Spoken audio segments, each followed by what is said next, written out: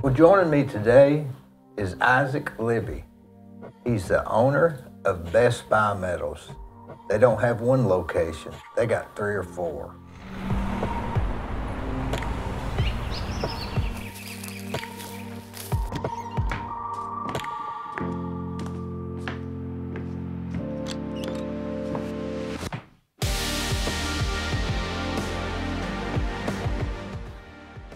So how many locations do you have now?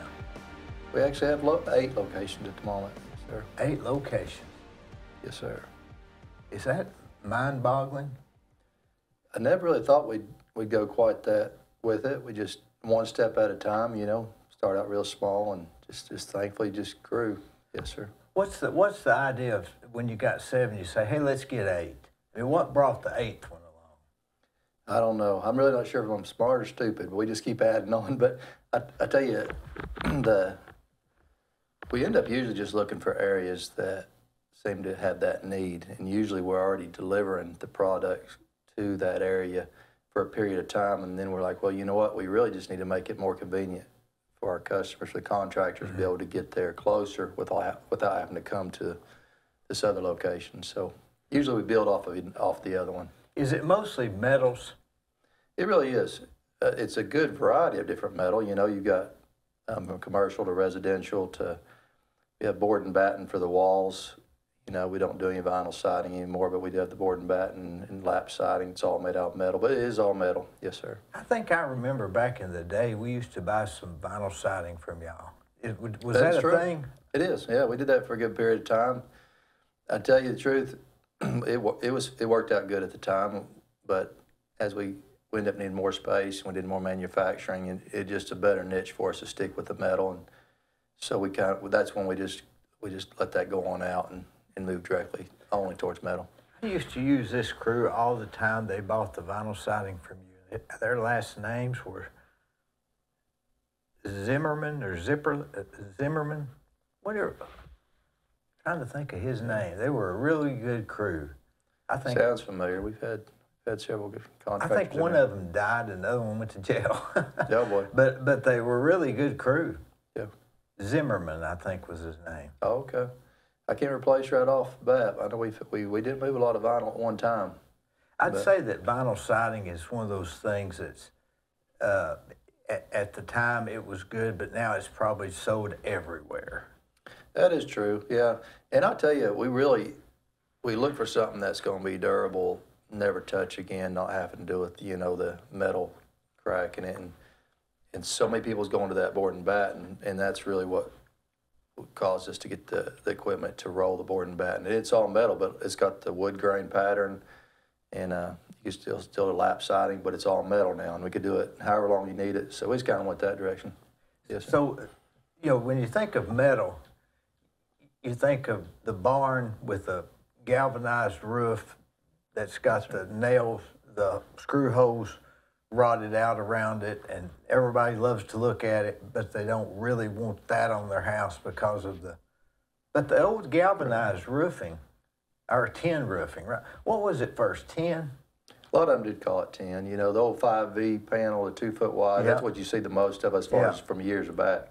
And so that went out. Wonder when they started making that. There's some of that. I couldn't tell you the exact, but some of that's from, way back. I think it's from the original you see me on barns and houses but you're right. There's a lot of change since then, for sure. What would that have been, like 18-something, I guess? I would think so. Wonder who the first person that said, hey, let's make this metal and put it on the roof? You know what? You got me wondering now. I'm going to research when I get home. Because you see a lot of that on Gunsmoke even. Yeah, that's right. And it was 1860s, so it had to have been. Oh, yeah. And then I guess along came galvanized. Yes, sir. Which is really good. Yes, sir. And they get galvanized, and they get the Galvalume, where it's got the aluminum mixed in the zinc, so you don't have to worry about the rusting and all that. So that came along afterwards, yeah. Later. Yes, sir. So there's a lot of Galvalume out there. A lot of Galvalume. And now they've gone so far with the paint systems, too. Even when we first opened 21 years ago, the paint systems was a 25-year warranty, And now the paint system's even gone a long ways now, so where you got a 40-year warranty, and it's not just the warranty, it's actually the actual what they put in it for so it to last and not to worry about the fading and all that. So they keep improving, going a long ways with it. What's that cryonite? What do they call it? Cryonite? Cryonized metal roofing? Yeah, Kynar, yeah. Kynar. Yeah. That's the paint that baked on and it ain't coming off. That's right. Yeah, it's a really good system. You see that a lot with standing seam going with Kynar, and it's some of the newer stuff that's out there for sure. One thing I found interesting, standing seam is not just, it can mean a lot of things, standing seam. Yeah, it really can. Yeah, so there is so many varieties of standing seam. We have, and we've rolled form several ourselves. Some's commercial, some's residential, but you got the 1 inch, what we call a Titan Lock 100, 1 inch tall. It's got the built-on flange. It's primarily used for residential. It's a really good panel. But then you can go on up to 1.5 inches, you know, that has the Titan Lock 150, and it's got the clip as well.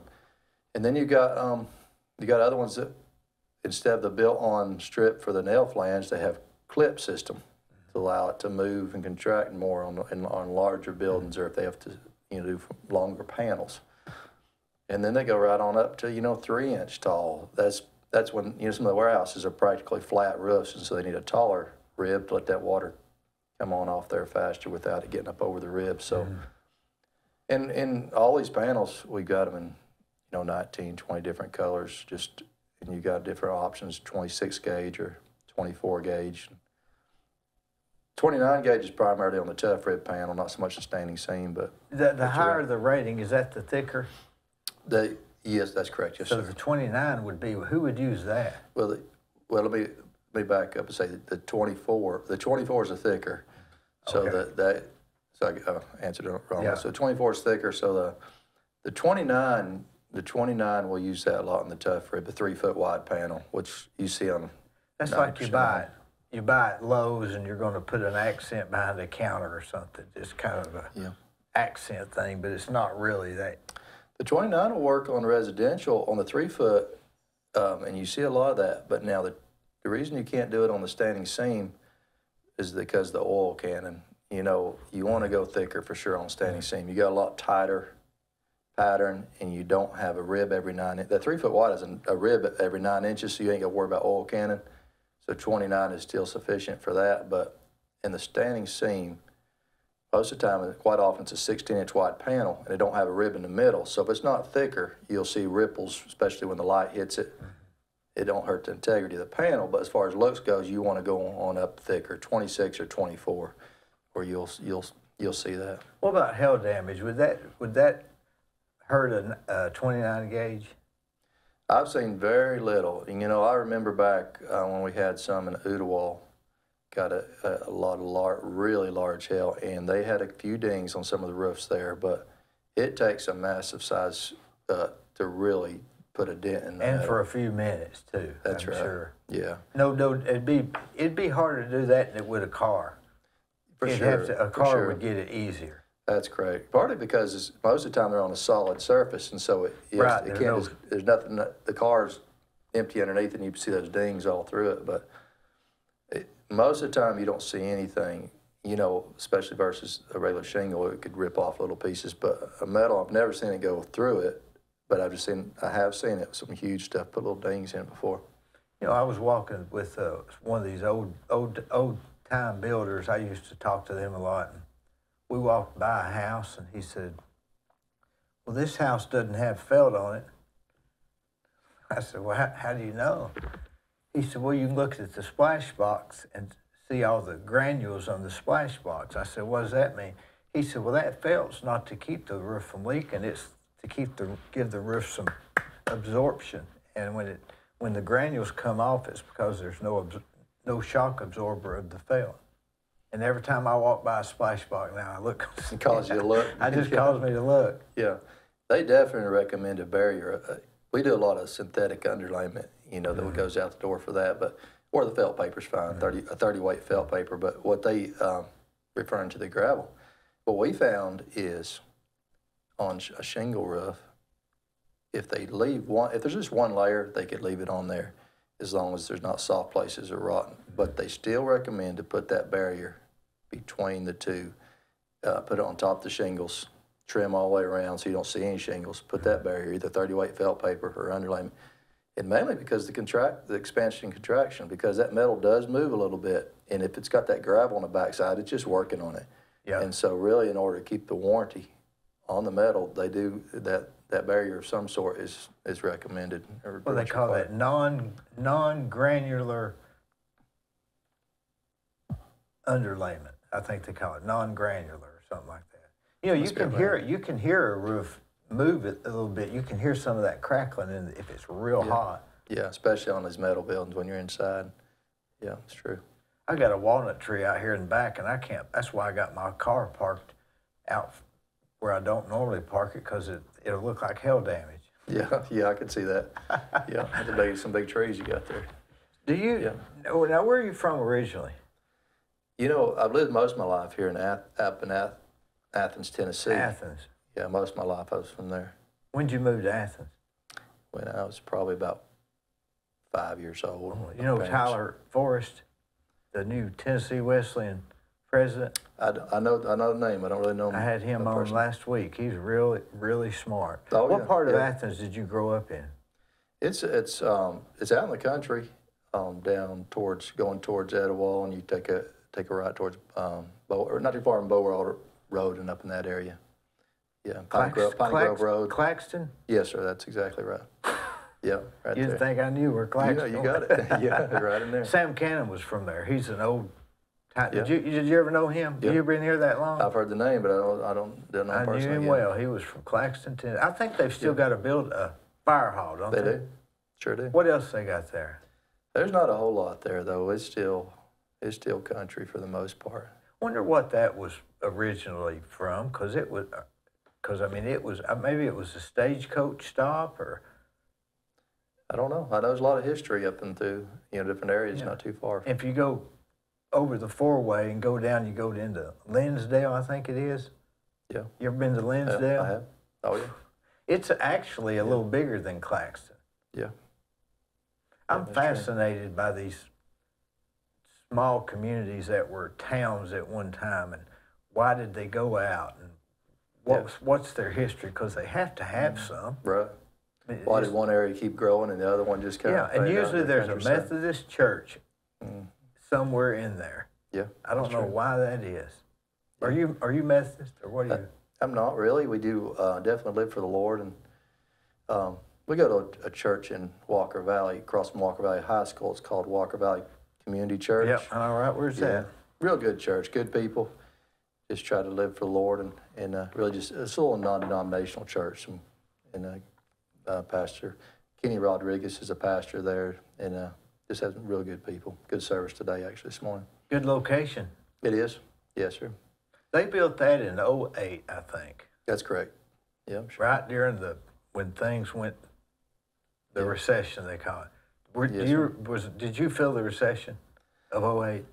You know, I remember a lot about it. Thankfully, we were really busy still. You know, I just have to give the credit to God. We stayed really busy during that time. Was it big orders, or was it more along the line of smaller orders, or? It was a variety. I can't say that we were just slammed as far as like we are at times, but it was still a constant, and it's probably more people redoing their homes than it was new. It wasn't so much new houses. It was more, because when I think part of it is because when they need a roof, they're going to put a priority on it. Yeah. Because and insurance, they got to do it. That's right. Things will happen, and they'll need insurance. When it's time, if they don't do it, then it's going to start affecting other things in their house, from sheetrock on down. So, I mean, that's part of it, I would say.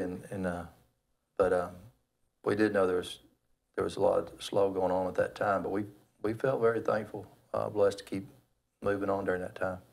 So where did you go to high school? Did you go to high school in Etowah or McMinn? I was homeschooled, actually. I homeschooled all my life. We knew a lot of homeschool group, and my parents decided to teach us at home. We did curriculum through there, and I did a little bit at Cleveland State afterwards, but we was homeschooled.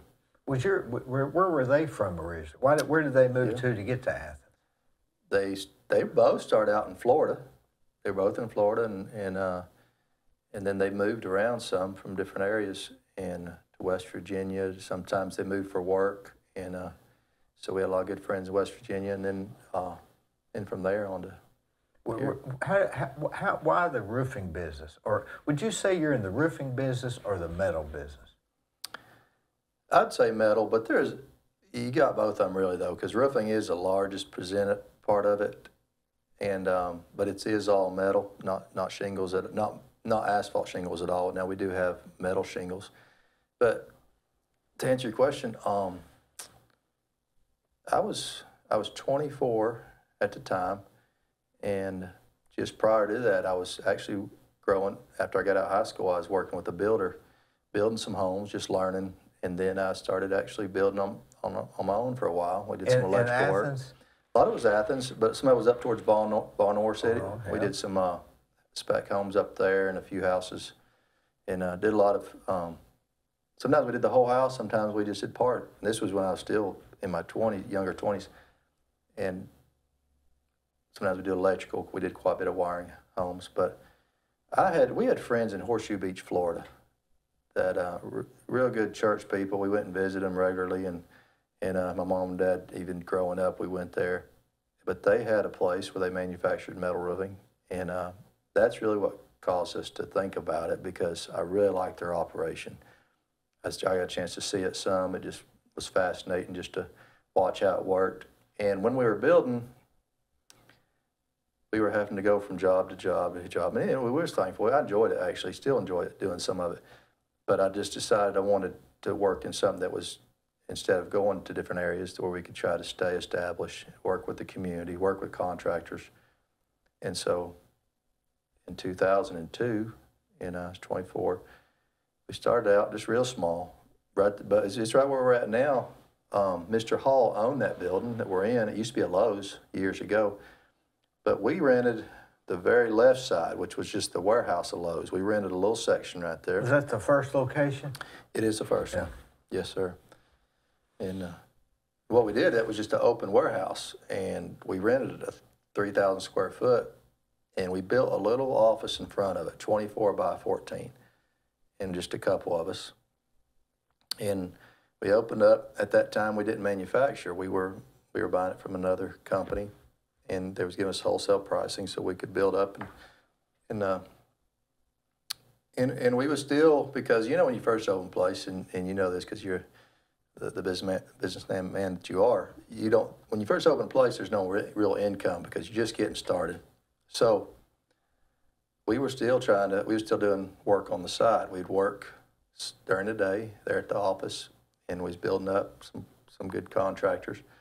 At nighttime, we'd shut it down and we'd go work, we'd wire a few houses, frame some houses, go back in the morning. So at first, you know, it was all in. It was, but we were thankful it continued to grow until we was able to get the roll formers and start manufacturing. Where do you buy the metal at? Do you buy them from a roll metal manufacturer? Is that? Yes, sir. It's straight from, it's U.S. Steel, and United Metals is where we get a lot of it, but different coils come in. So we got to tour their plant. So actually is where they make the coils, hot roll, you know, those rolls right here in the U.S. And so we buy the coils. They're like 10,000 pound coils. And so each coil is got a baked on finished paint. That's 5 Bobcats. That's about right. Yeah, that'll be yeah. And one coil will do probably 5 or 6 houses. Just depends on what size the home is, of course. And they're already pre-painted, baked on finished paint. So in our warehouse, we have coils of all colors ready to go. It's just like big rolls of flat steel. What does a coil cost generally? About $15,000 each. Golly. Yeah. So how many houses? 5? Just really depends on the house, you know. So you could have $3,000 in just the raw metal before it's even put on a spool. Yeah, and we get them in semi-loads. So you have about 5 coils on a semi-load, and they... $100,000 or $60,000. Yes, sir. Yeah. And they coming in daily, you know, just back to back. COD or? No, we've got accounts with them. We're thankful. We got accounts with them. They'll let us. We keep them paid up, but they'll let us have some good terms. Boy, that's a lot. Yeah. That's a lot of outlay of If cash. you walk in our warehouse right now, you'll find, you know, the place full of coils because you have to be ready because we're thankfully we're moving a lot of it. So you'll have the wire. You should you should come by and tour the back sometime and see all the coils of all the colors ready to go. So we don't want a contractor having to wait. So if they place the order today, tomorrow we could. It don't matter what size the house is on that. You know, especially the 3 foot that we sell the most of. They place it. It don't matter if it's 25-foot panels. It don't matter if it's 50-foot panels, 2 inches, whatever it is, and they want it in, say, in charcoal. Tomorrow we could have it ready for them. We put that coil on the machine. It computerized. It'll roll it and cut it to the exact inch that they asked for, and be ready to go. And we could take it to them. And so the service is what we really try. But so this machine that you roll them on, is that your own kind of your custom? That you custom shape it to the samples you have up on the board there? Is that you got these samples and you say, okay, these are the ones these are the shapes we can roll out? It's very similar. Now there is several different pieces of equipment in there. So one will do one thing, one will do another machine will do like the standing seam. But now some of the equipment you can change the dies out to diversify and change it. Like say if they want it to be a wider standing seam or narrower, or if they want it to have the striations or the minor ribs, or you could take that same machine and do a soffit panel. So you can change some of them out. But now there's some that are specifically for that. Like you see the commercial panels with the PBR panel and R panel. That's one set of rollers. That's all. It's too big of that's like 70-foot long piece of equipment. You can't. So you don't really change the dies on that one. But then, but some of them you do.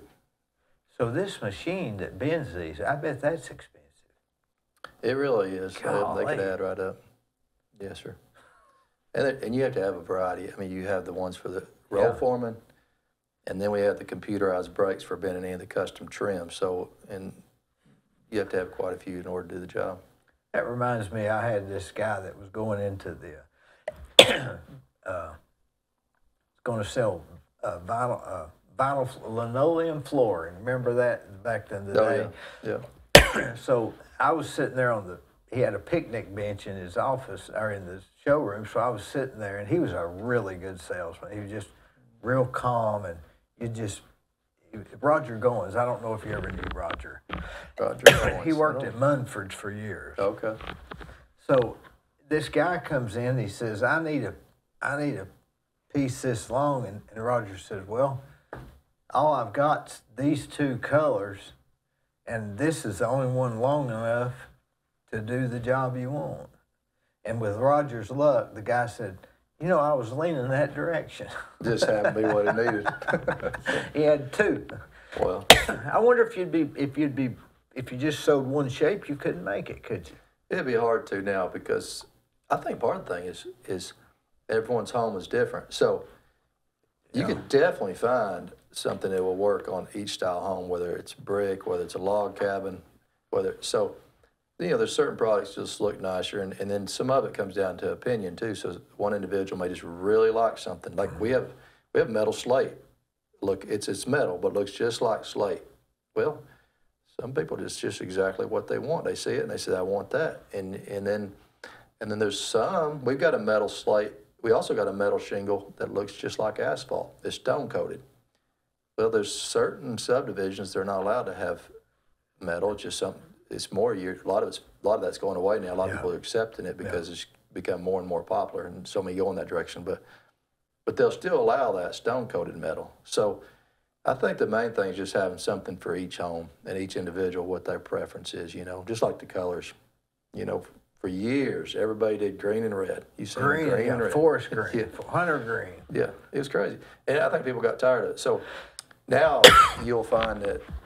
Charcoal and black. Black is a big one right now. A lot of people going black metal. Just all for the last year and a half, we've sold more black than we have any other color. So it goes in and out in different fades, and so you just have to have what each, try to make sure it's the way they want for that home. So since 2002, is that when you started? That's right, yes, sir. April 2002.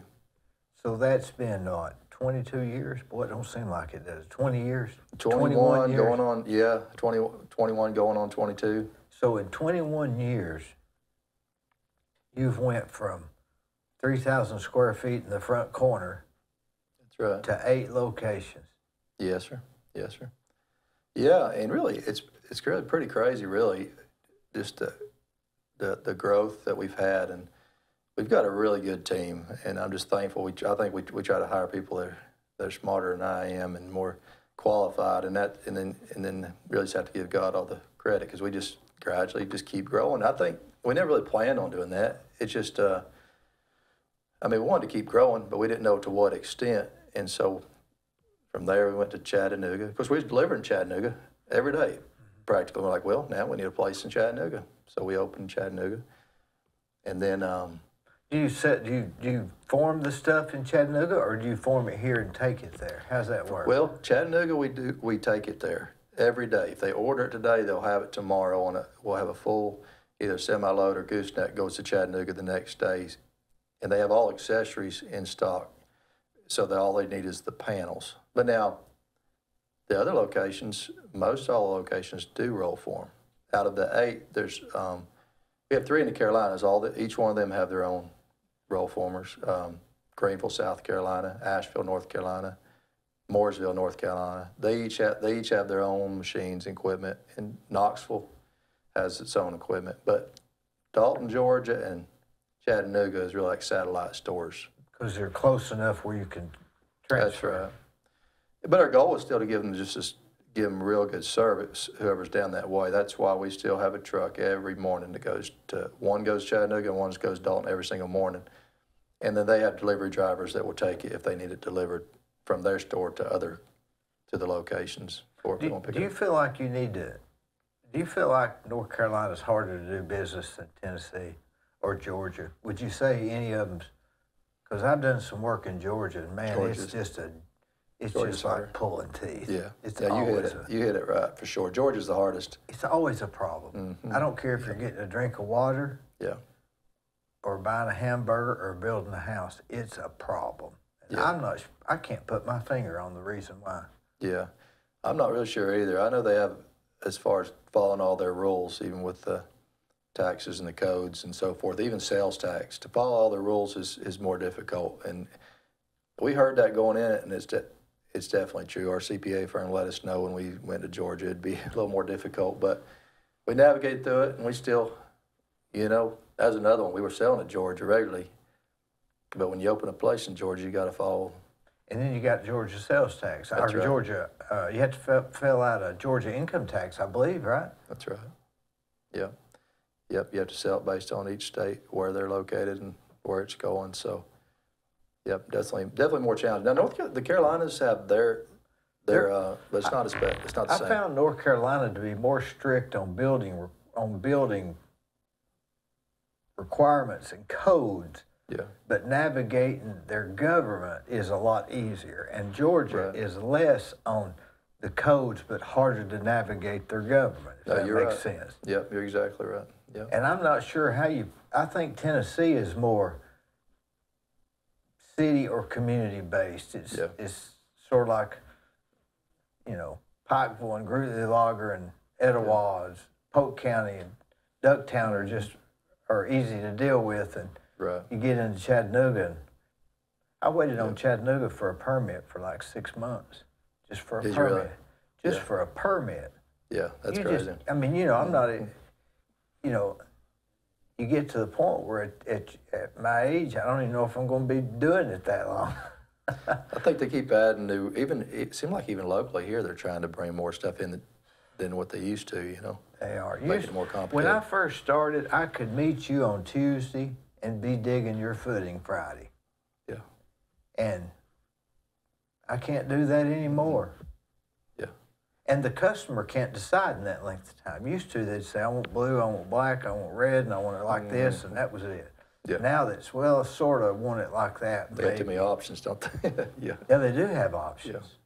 Yeah, that is true. And when I first started building, you either got a white tub or an almond tub. And the difference in price was $8. So it didn't matter which one they wanted. But now, they want ceramic tile with terracotta, you know, sealed and all this back buttered and all this stuff. And it's just, the internet has made it so many options. They'll probably get on there and find what they want to show you and say, I want this. Yeah, and if you see something on that Etsy thing, you can't even buy it. I've tried to buy stuff. They don't have it in stock. I don't even know why they, I've never met anybody that's bought anything from it. Yeah. Do you think business is harder now than it was then? I believe so. Yes, it's harder. Our goal, and I know it's your goal too, is to take care of the customer the best we can. So we try to do everything we can because that's what our business is. But it is harder. It's more difficult now. You know, we want to navigate. We want to do it right. If we come up short, we're going to make it right. But sometimes it's still a little more difficult. Or definitely, it's more difficult these days. It seems like it's harder to make it get them what they want. It seems like the customer may be a little less self-sufficient than they used to be, too. Right. Yeah. I've not built a house in 20 years. In the last 20 years, I haven't put their mailbox up for them. Really? Wow. And 30 years ago, the man of the house would have took that as a personal insult. Yeah, that's something to think about. He'll put his own mailbox up. Yeah. Now. Yeah. So I go to. That's interesting, I didn't think. I mean, I even have to call the 911 center and put the numbers on the mailbox, and and they won't have a 5, and I have to go to the, you know, the Ace Hardware in Ottawa to see if they've got a 5 in that, and they've quit carrying that line. It's a problem with everything. It is. But everything anymore is a problem. And maybe it's not more of a problem. Maybe we get burnt out of the problem. I don't know. Yeah. I don't know the answer. It seems like there's more challenges for sure than what I remember seeing before, and just have to navigate through it, but definitely. How far is the farthest location? I believe Mooresville. Mooresville's the furthest. It's a good 5 hours. It's not unreachable, but it's about a 5-hour drive.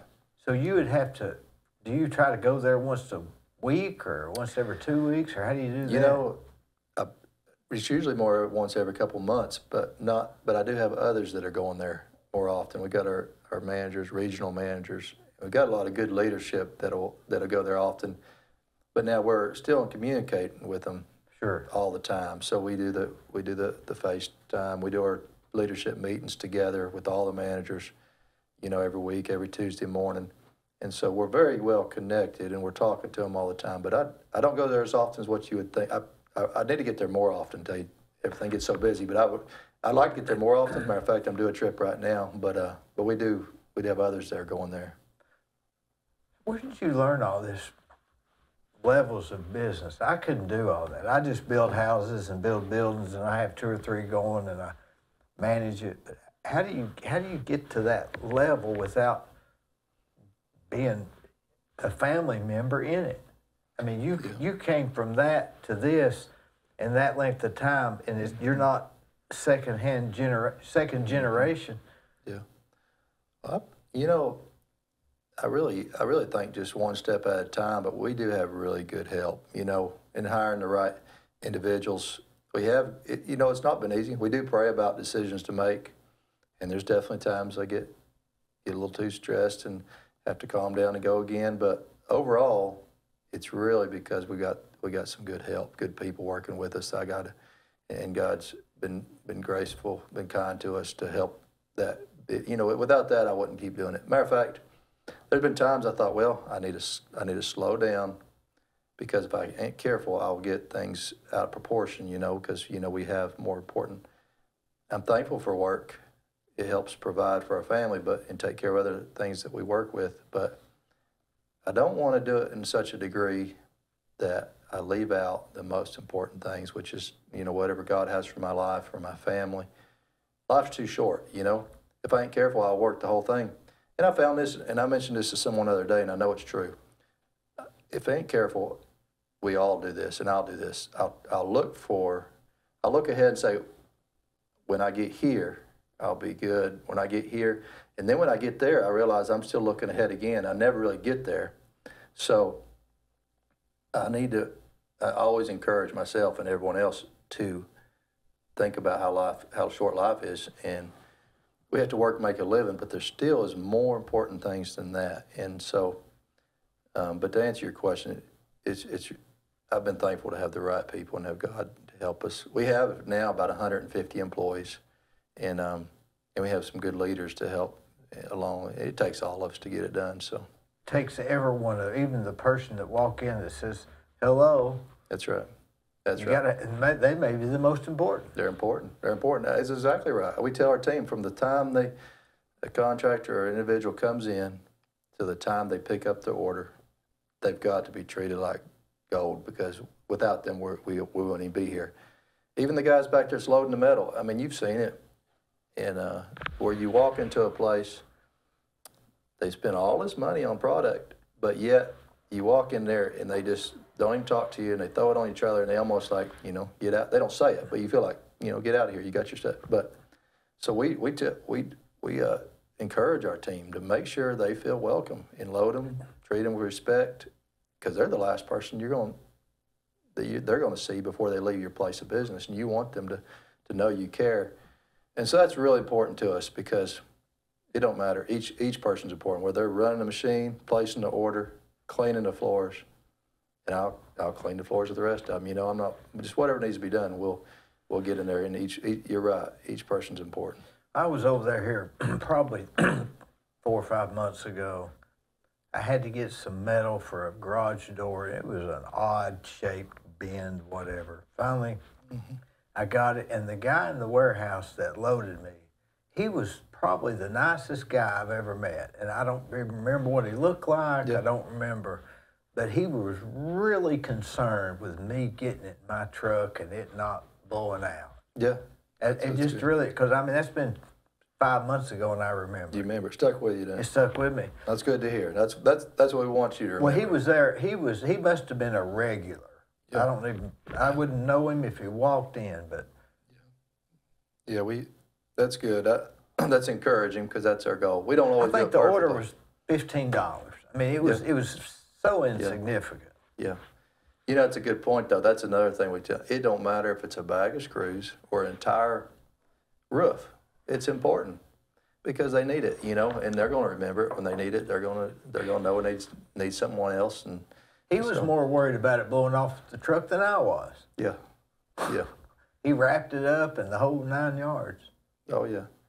When you say there's more important things, I've struggled with that question for a long time. Is there? We say, yeah, God. Mm-hmm. Well, maybe this is what God wants us to do. Yeah. I say, well, I want to retire. It's not all about working, it's about God. But maybe God's got me doing this to keep people busy and to, maybe this is my torture. You got a good, there's definitely, I know God does have different people in the field to work. It's a real thought. Maybe this is. Yeah. Yeah, so I wouldn't I wouldn't take anything away from that, because you're absolutely right. I do believe that there's different ones, different areas, and even in businesses and individuals that God has to work different areas, and that's what they have for them. I guess my main thing, what I always go back to, is even during our work, like even if we work entire life, that we always take time to stop and realize and give glory to God, and realize that He put the breath in our life, And so that's what I have to realize. I don't want to work and try to absorb everything. I don't want to absorb it all for myself, for one thing. If it goes in my hands, I want to be able to pass through my hands, because it's all His to start with. But just remember, I guess my goal is I have to encourage myself and others to realize that even if we have to work through our life, that we give God the glory through all of it. And if He asks us to stop and do something here for somebody, or stop and do this, that I will heed that call, and not miss the opportunity. Believe me, I have not done that perfectly. I've missed opportunities. And so that's what caused me to recognize, hey, maybe I'm too busy at that particular time. Now, I've been, so I think that's really what I was mainly talking about. I know for a fact there's different ones that have different callings. Some might be, a missionary their entire life. Some might be working. Then you could reach people while you're working. You could obey God while you're working. I think there's just different areas. Main thing is that we each follow what he leads us to do, And maybe not fight it. That's right. Yeah. Maybe that's the thing, not really fight it. Right. But then you say, do I open up another store? Is this, do I close two? Do I, there's always these questions. We don't know what to do. Do I take this other job? Do I not take this other job? There's always. Yeah, you're right. And I'm not so sure even if us thinking about it even makes a difference. Have you ever wondered that? Yeah. It may not even make a difference.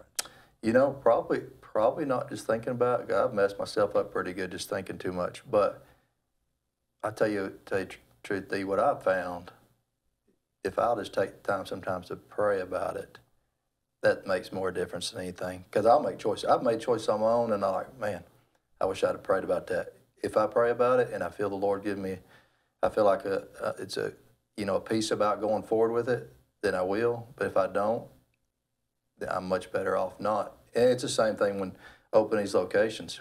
There's been certain areas I thought about it, and I prayed about it and just didn't feel good about it. In another area, I'd feel good about it, and He'd allow me to do that, and I could see the Lord allowing that to be used in different areas. But again, He's still working on me. I ain't got it all figured out. But I know if I'll let Him lead me in these things, it goes a whole lot smoother than the times that I failed to. And I think sometimes if we try to put a square peg in a round hole and we just keep trying to force it just to win, that's when we're supposed to stop. You're right. If it's just not, You're right. it's not coming together just real easy, then the location's not working. We can't get it together. It's not working. We got all these hurdles. Hey, maybe we're just not supposed to do it. Right. In other words, if it's not coming easy, don't do it. Yeah. If it's hard to do, maybe quit trying.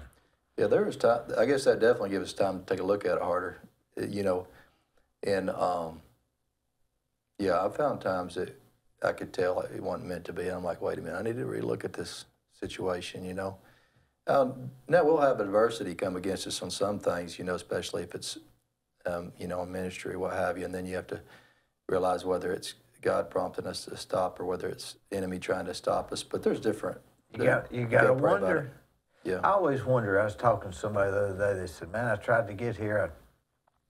Sorry, I'm late." And I said, "Hey, man, it's okay. You might have had that wreck if you'd have got here." Yeah, that's true. Maybe it's that simple. Just got stopped by 2 red lights. If you hadn't stopped by 1, you might have gotten that car wreck and been paralyzed the rest of your life. Yeah.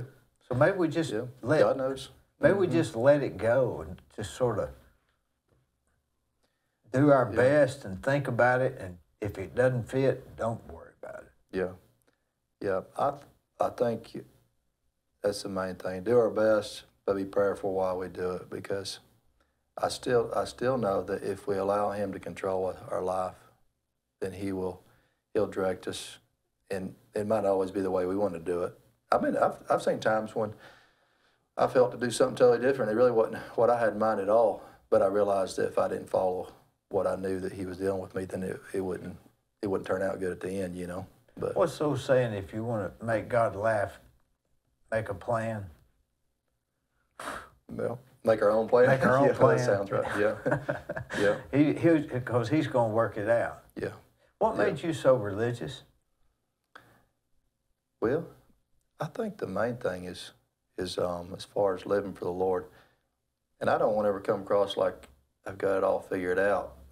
Sure, but I really do my best to try to live for the Lord. And growing up, I'm thankful for my parents. They did raise me in church, raised me to love the Lord. But even during that time, I realized that just because they raised me in church, that didn't really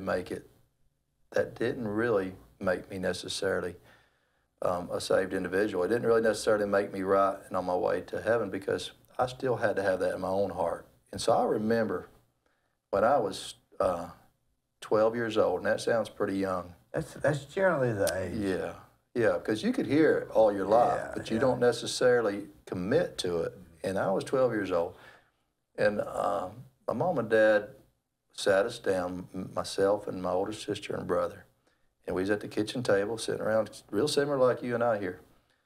And they just began to talk to me. They said, you know, we know we've raised you in church, and there's reading in the Bible. And they began to read the story about how there's a broad path and a narrow path. And that broad path, the Bible talks about, leads to destruction, but that narrow path leads to life. And they were just talking to us about it. And at that time, they asked a question, and the Lord was dealing with me in my heart. It was more than just mom and dad telling me this. It was something, I felt it in my heart. And they began to tell us, they said, and my brothers, sisters too, it was hitting them. They asked me, so which path are you on?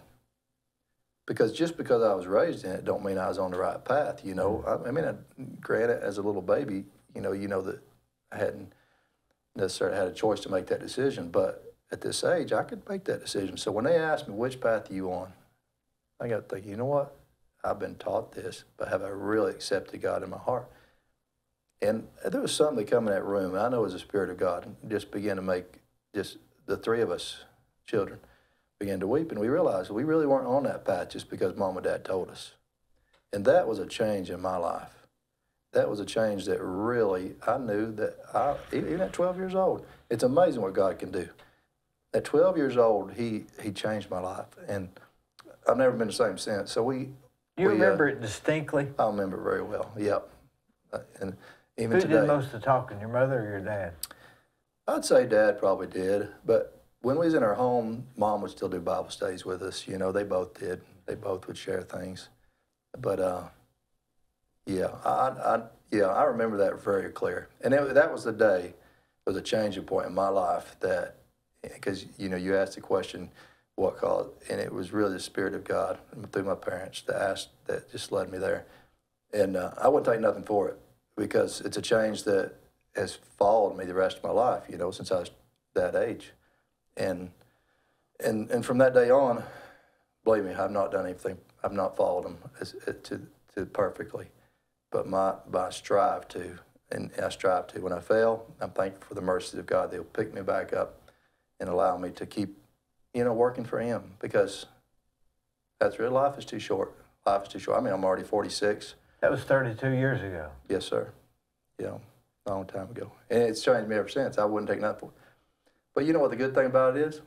It don't matter if I was 12 years old or if I was 46 now, or if I was 50 years old. I'm thankful that God gives us a choice that right then, don't matter where we're at in life, he's a merciful God, and he'll pick us up. I mean, we might look back and say, wow, I've lost all these years. But he picks us up, if we'll allow him to, and puts us on that straight path that leads to life. And there's a peace in it. There's such a peace in it. And I've seen God move for people even recently that they've picked up and went on with God. And we don't have to look back at the other things. We look back and move forward and say, this is what God does for us. He's a loving God. And some people think that God's up there just ready to beat us down every time we make a mistake, I just can't believe it. I just can't believe it. No, he's not. He's a loving God. He's merciful. I mean, sure, he wants us to ask him in our heart and then start and change some of the ways we do things. He don't want us to just keep going on the way we do things, but he's not up there just ready to beat us. He's ready to pick us up. I found in my life, anytime I've drawn back from him and have not been where I need to be, that he is the one with his hand outstretched all the time, just ready for me to because he wants to be that friend that sticks closer than a brother, and he wants to be that friend. And I found him always right there, ready just to pick me right back up again. And I think that's the reason why I have to give him the glory for anything, with the company, with any of it. He's just been good to me. Have you always seen it that way? I have since that time. That's really how I've seen it. And if I get too busy sometimes, then I will try to do it on my own, and I'll have to remember that. I have to remind myself, that this is what life's all about. really. That's really, there's nothing wrong with living, and we work hard. We put in a lot of hours sometimes, but I don't want that to take away from the fact that he's God and he's got to direct my life. And if he told me to sell it all today, I would need to do that. He's not told me to, but just being obedient to him is much more important to me than any dollar that I could have, you know, and it's all his to start with. So if he could, he's teaching me if he puts it in my hands, let it go out of my hands. Not just about me, but about others, you know. That's that might be a lot more than what you asked for. You got me started now. No, but I understand what you're saying, and I'm with you on it. There's a song in the old hymnals.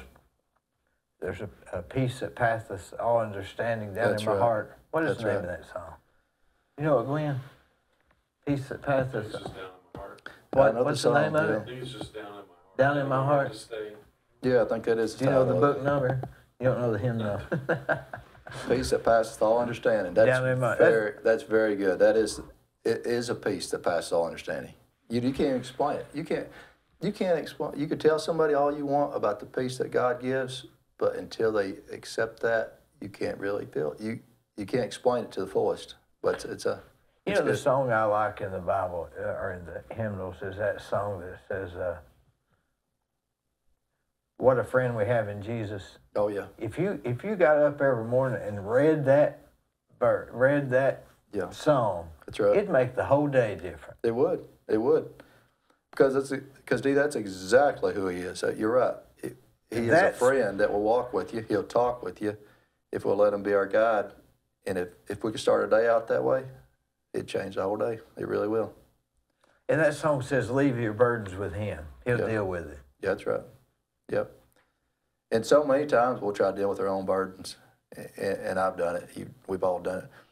But if we just turn it over to him, yep, it changes. Are your brothers and sisters on the religious order? I'm very thankful. In their way? They are living for the Lord as well. Yes, sir. You know, everybody does it in their own way, don't they?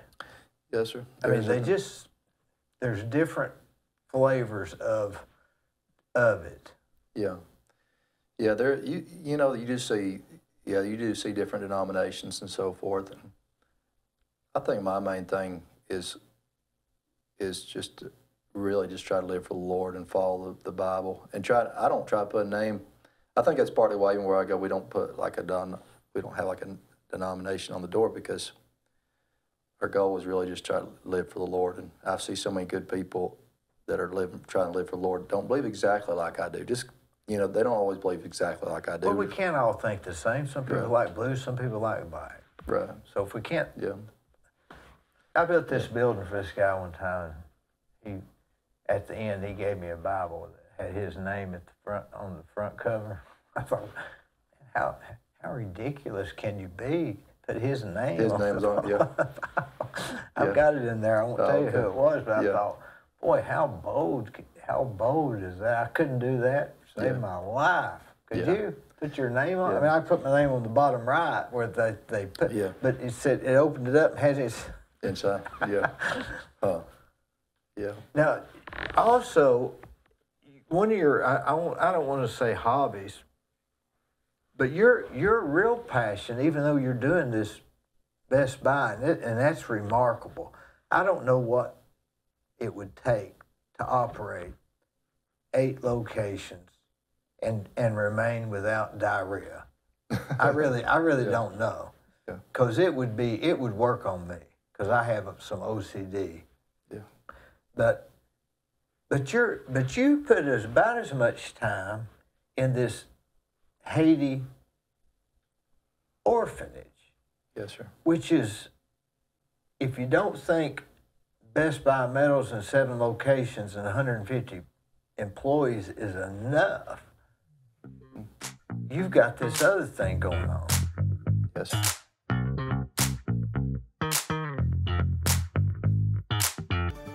What if the roof that protected your home was formed with 50,000 pounds of strength per square inch? Not happening with asphalt shingles. Guaranteed with metal roofing from Best Buy Metals. Our permanent steel roofing is beautiful, competitively priced, and lasts a lifetime. We manufacture to assure the quality you deserve. greater strength, stronger roof, Best Buy Metals. Visit our showroom or find us online at bestbuymetalroof.com.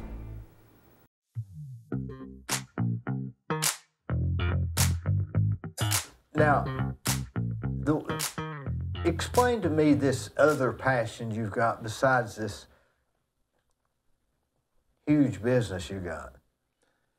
Yeah, I tell you, you're right when you talk about, kind of really being where our heart's at. It's, in Haiti, a good number of years back, even before we even opened this business, I felt that there'd be a time that God would have us go to a foreign land. What made you think that?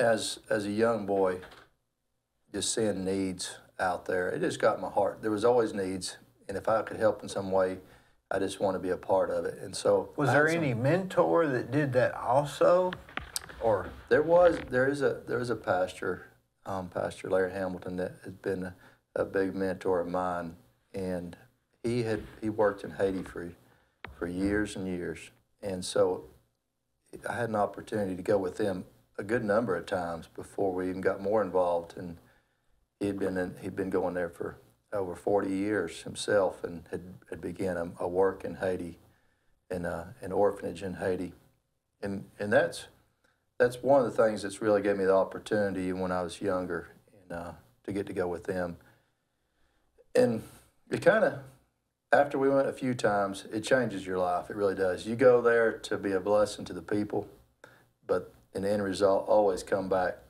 feeling so thankful for what we have here and being blessed by the people there.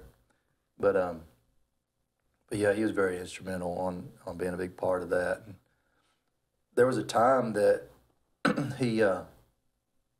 I went back and forth with Larry Hamilton for a period of time, and then there was a time when he felt that he would not be going as often, getting a little bit up in years and minister. And so at that point is when he decided to just kind of turn it on over. He needed someone else to kind of to work the area. And so his daughter, Julie Ditton, was a big part of that and was going at those times as well. And so at that point, he really just allowed us to help work in that field. His sister Julie Denton, their family, and my family. And so from there, it was an opportunity that in our heart was already in it, that we was able to continue to work. And then when the business there, it helps us have the opportunity to be a part of that. And we have such a good team here. They keep continuing to work while we're gone. So we would go. So at one point, we really needed a new facility for the children. So did he start an orphanage? He did, yes, sir. So how does that work in Haiti? He just decided he's going to, how do you do that? Where do you start? Back those many years ago, I know there's a good story to it, but back that many years ago when he first went, he had went just as a mission with another missionary there, and the Lord just led him to meet with a brother that was in Haiti, with a Chauvel, and they began to work together close, hand in hand, and they both was able to do a ministry, even a church as well as an orphanage. And so from there is where it just kind of expanded. It wasn't like he didn't really just set out to do that, but the Lord just led it one step to another to where they was able to begin to do that. When you took over, it was a full-blown orphanage? There was a lot of children in that area. Since then, they did have, the orphanage was, yes sir, there was an orphanage established there. And is it government regulated like it is here? Or is it just, you just set up shop and say, we'll take kids on? They do have a lot of regulations now. And so since then, we moved to a whole new area afterwards that the Lord allowed us to purchase. About 7 years ago, he allowed us to purchase 15 acres in Haiti. And you do have to set up with IBSR, Children's Services there in Haiti. So it's a whole new location. And and you have to do it properly. Even here, we have to be a 501c3 set up properly in the U.S. and in Haiti for it to all be proper paperwork and all. So I was able to work through all that, and it was a long process that, as far as building the orphanage. First of all, you have to build the wall all the way around the property because it's required, even for the children. I wonder why that is. There's so much protest, violence in Haiti, and really just for the protection of the children. Not for kidnapping, just mostly for stray bullets or something, or? At that time, it was mostly just so people can't just wander in and wander off the property and you know, keep the children from harm. But now there is more recent a whole lot of kidnapping and If violence. I was there now, would I be seeing a McDonald's or a Burger King, or is it just third world? Yes, or you wouldn't see any of that available. It's third world, and in the last few years, it's gotten really, really bad. Just so much to where most of the places are shutting down. Even like Port-au-Prince, which is the main capital of Haiti, is almost like a ghost town. The businesses, there's gangs that took over the whole country. Before the gangs took over, it was terrible. Drug gangs, or what? Some of that is there, and some of it is just a lot of it is drug gangs. But they will also kidnap Americans or Haitians for they just want a ransom, and so it's just a money thing. So if you don't give them what you want, they'll take you out. And So if they caught you, is it like on those shows Locked Up Abroad or something like that, where they call in and tell your family they're going to kill you if they don't send them $5 million? And that has happened a lot here lately. Yes, sir. It was more in the last couple of years that's happened a lot. Doesn't that scare you to death? It is something to be very prayerful about. Matter of fact, that's a real question, because for the last 12 to 14 years, we were going to Haiti every month and staying there for a week to 2 weeks. Sometimes when we was building on the orphanage, we'd stay there a month and a half or so forth. But in the last year, or last couple years, we've had to back off and not go as often because it just wasn't a good time. We'd pray about it and try to feel out when it's the right time, because really it's all in his hands when we go. Because we was there a few weeks ago, and we actually flew into what's called in the Dominican Republic, which is the same island, but it's a different country. And we flew in there and drove for 7 hours to get to the border of Haiti, and then we drive another 45 minutes to our orphanage. And it just feels a lot better that way because we're not on the roads of Haiti near as much. Port-au-Prince is the most dangerous part of Haiti. That's where so to fly into Port-au-Prince right now is not a very good idea at all. So that eliminated that particular road. So you like gas the car up, and you'd have to rent a car? We've done it both ways. We have rented taxis, but we have our own vehicles there at the orphanage. So, and we have staff, the Haitian staff, and our director to help take care of the place. So our director quite often will come and meet us. He's able to cross the border and meet us in Dominican and bring us back across. What are you to him? Are you the owner, or are you the head of the board of directors, or how does that work? I know it's a weird question. But as far as we have been put in place to take care of the orphanage, so he'll follow the guidelines that we ask him to. So who owns it? Myself and Sister Julie is really as far as on the paperwork, as far as over it, and so here in the U.S. as well as there. So you'd be like the owner of the nonprofit organization. That's right. We put on it even on the website administrators, just because we really feel like it's God's work. We know it's God's work that's over it, and so but that is, as far as it's set up, we would be the ones to make the decision. So you've got a guy there that's running it? He's a Haitian guy that we put good trust in, good Christian guy, and so we put him in place. But we actually have 15 staff there that's taking care of the. You're going to do that what you did to the Best Buy. I can see it coming. Growing. If he allows us to keep growing, we will. I tell you what, though, you know, it's really about this here is really about whatever, well, the other is too, but whatever God would want us to do. But I think the hardest thing right now is to know which children to take in, because every day, if we're there, there's children that desperately need a home. Did somebody bring them, or they walk up, or how's that work? Well, yeah, both ways. You know, sometimes somebody will bring them up, and it'll be either an aunt or uncle. The child may not have any parents, or they might have one parent that can't take care of them at all, just barely surviving themselves. And there's some that we'll see that's just on the streets.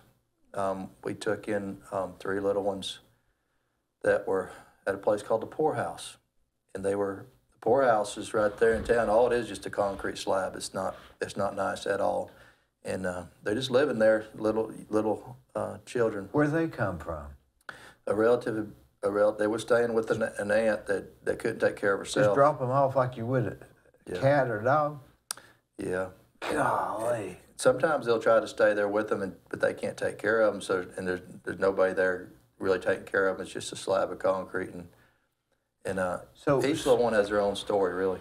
So how big is this slab of concrete? Is it as big as my building here, or is it?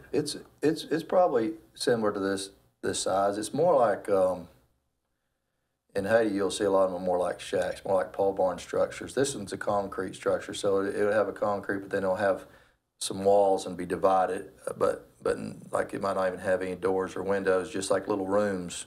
But there's nothing in it. Is there any furniture. Bathrooms? Just out back. When I was there last time, I just seen them going out back. No bathrooms, really, just wherever they can find. And what are these kids, 6 or 8 or 15? There's some of them was 3, some of them 4, 6, just all different all ages. Golly. Yeah. And what's the government do about that? They don't care? You know, in Haiti, there really is not at that time there was a government, but they're so corrupt. Any money that's sent there, it's being used wrong. And so the country itself, the people's not lazy, but there's no work to be had. So the people themselves can't even find work. So but yeah, the government don't take care of them. How big is Haiti? The population, I hate to tell you wrong, because I've looked at it several different times. I didn't go back and look at the population. And Port-au-Prince is where the majority of the population is so crowded, millions of people. But outside the area, you'll see little people living on the side of the mountains in little shacks, cardboard boxes. And I can't remember the exact population. I'll get that to you. I can't remember right now. You mean like living in literally cardboard boxes? Yes, sir. Under trees, and so road. somebody gets pregnant, they have a kid, they can't take care of it. They'll drop it off at what they think is the poorhouse, which is government controlled. And is there anybody from the government going over to feed them? Nobody's going to feed them. No. Sometimes they'll just stay there for a few weeks, a few nights, and then end up living there just because it's a place. But there's nobody really going. Not unless a missionary comes by and gives them something here or there. We had opportunities to go by there and witness and give them something at times. Some plate meals a few times, and that's really where we come across some of these children. But many of them didn't come from there. A lot of them are just from people bringing them to us. There is so this guy, Mr. Hamilton, started an orphanage to take these kids in. Yes, sir. And how big was his building before you got involved? The building itself, it was on that property. There was a good sized church that was built over time, and then the building itself had several different rooms. It probably was around 3,000 square feet, but had just different rooms in it, and that's part of why we did. Did they have regular attendance at the church? They did. I mean, yes, like Sunday morning here in Cleveland, or they would. They'd had services a couple times a week. And they dress up. They would, to the very best of their ability. Some of them walk for miles and miles to go to service. Sometimes they'll carry their shoes because they don't want to wear them out, and then they'll come on in. And what religion do they think they're following, or is it just worshiping God? Really, just worshiping God. This particular where we're at even now, we have a church right outside the orphanage walls, and And it has been based on the Bible and things that we've But been able to share with them. not a label necessarily. Not really a label, no, sir. Just try to live for the Lord and real sincere. Matter of fact, just recently, we'd start the orphanage there on the property, and we got all the buildings built and the orphanage and mission house and so forth. And during COVID, everybody was kind of locked down there too, and so they weren't able to get out and have service, get out and do this and do that. So our children had service right there in the lunchroom, just the children and our staff. And they were having services, but right outside the wall, people were hearing it. And they said, man, I want to be a part of the services. But we couldn't really just bring them all onto the property because you have the rules. You can't, you're taking care of the kids. You can't just let everybody come on the property. I wouldn't feel good about it. So we went there here right at 2 years ago now was when we decided to have a service on the outside of the wall and right outside the wall, which is part of the mission, part of our property there as well. And we just had a revival service. We invited the neighborhood, all over the neighborhood. We walked the hill and invited them.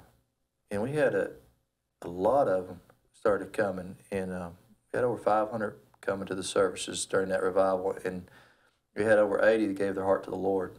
And they were just people that lived all over the hills.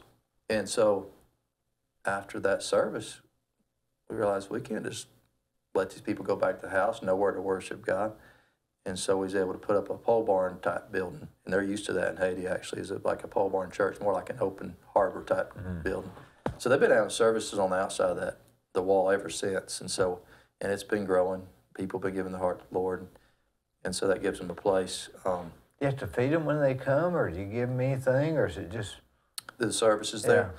You know, on the one service in the morning, we do try to provide them something. It's not usually always just real big, but we have more recently, because for a while they was coming and they was hungry every morning. They was hungry. It's almost like the 7 loaves of fish. Right. Yeah. You felt like you need to help them a little something. So we can't. Because it's not like they're coming from downtown Cleveland. Some of them are literally walking 3 hours, I guess, or 2, right? Yeah. Sometimes they'll come from all over. Some of them are a couple hours. Do you get a deed for the property? We do, yes, sir. So it's a real. Do they have courthouses there? They do, yes, sir. Yeah. You have to get it surveyed off, and they do it a bit different. The whole structure's completely different, but it's all been done with a deed and so forth. So they can't just come and take your property, really, I guess, or you just don't know. They're not supposed to. I mean, it is titled over to us, and it's under the orphanage name. When the government, the way the government is and so corrupt, you always wonder exactly, because you've seen different things in the past in Haiti that don't quite go like people plan, so you just pray that God has his way in everything. So it is done all right, the right way right now, so they're not supposed to. So you feel somewhat confident that they're not going to, that you can remain an orphanage. Yes, sir. You see these ads on TV of, kids that are starving and animals that need water and stuff, and you think, was this a scam?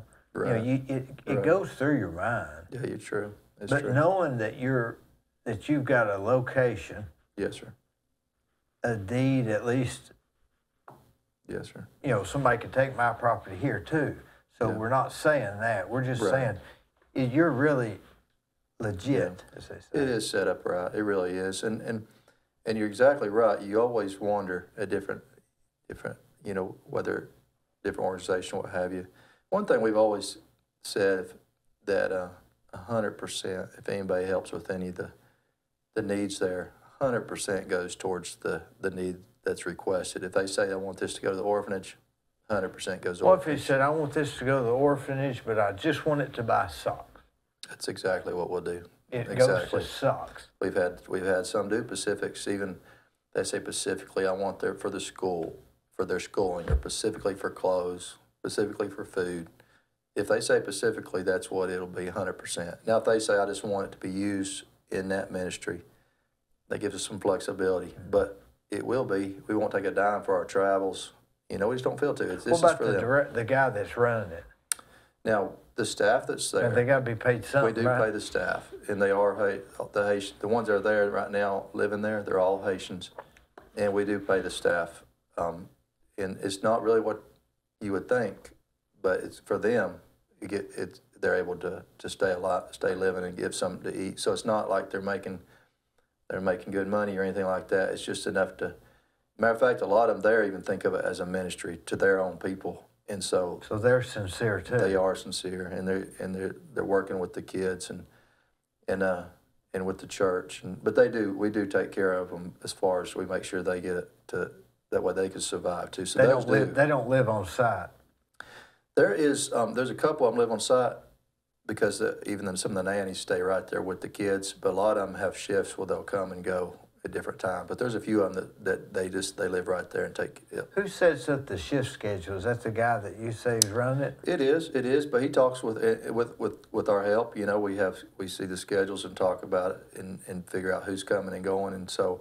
What's his name? T-Now Breeze. Yeah. Breeze. Ernzo is really his name, but he had a nickname of T-Now. But Ernzo Breeze. Really good guy, young man. About how old is he? He's 42, I believe he is, 42. Does he speak English or? He does, yeah. He does really well English. Has he ever come to America? He's got the opportunity to come a few times, yeah. And that's really neat because most of them in Haiti don't get that opportunity. It's really, you know, because of being able to work with the orphanage for so long. And he's got the first time he got to come is there's a little girl there that got burnt severely bad, Monica. I can't think of it. Yeah, and it was before we got her, and she was left in the hospital. I can't think of it. And I can't think of it. He got to come help take care of her. Yeah, my mind can't get there. Yeah, no worries. There's just a lot of needs, but these young people, but yeah, to go all the way back, circle back around to the kids. Yeah. So how many's there? Right now, there's right about 20. As far as the children go. And so if you hear of all these people all the time, we're trying to adopt. Mm-hmm. Is it harder in America to adopt, or could you just call Best Buy Metals? Is it that simple? In Haiti, they make it really difficult to adopt. Matter of fact, it's so hard, and a lot of it is because of their system. Down there at the IBSR, even where the Children's Services is, the process takes forever.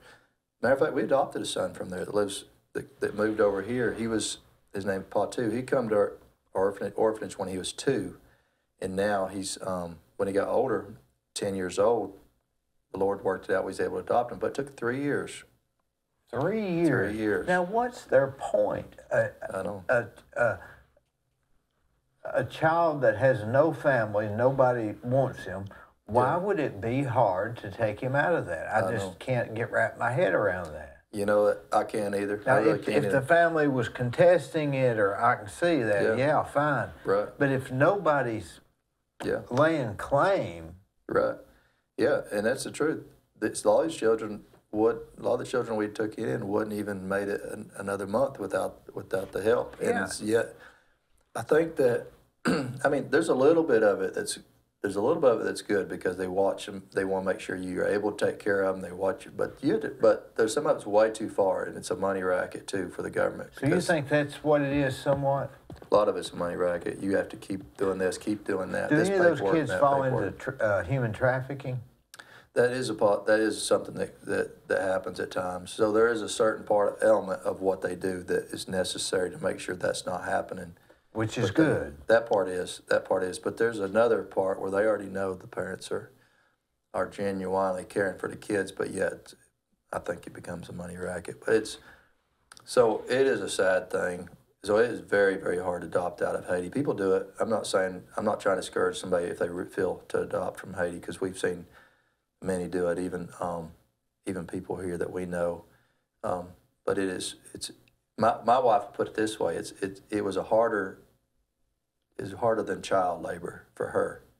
The process of 3 years to adopt was harder than bearing our 3 girls because of I mean, you just think it's time to bring them home, and all of a sudden there's another paperwork that costs you another 6 months, another year, and After a year, Yeah. and this wasn't, I'm assuming this wasn't somebody you just off a whim. This was somebody you had some deeper feelings or connection with. And Right. so that would make Yeah. 3 years wait.